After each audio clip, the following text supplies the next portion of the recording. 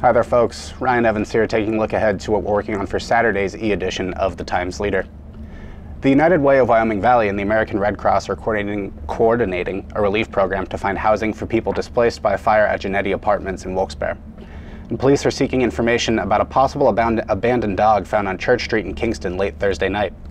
In a post on the police department's Facebook page, police believe the dog was possibly dropped off by a male driver operating an unknown type vehicle at about 10:10 p.m. The Wyoming County Cultural Center at the Dietrich Theatre has received a $16,000 grant from PA Humanities as part of its $1.4 million recovery and growth program. The grant will help the group to continue to bring to the area seasonal film festivals, local history presentations, and the Wyoming County Reads and Readers Meeting Writers programs. Remember, nominations for the Times Leader's 2022 Best of the Best Awards will remain open through this Sunday, January 30th. And you can visit timesleader.com/best of the best to nominate your favorite local businesses.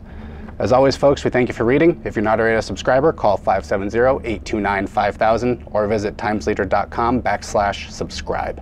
Thanks for watching and have a good night.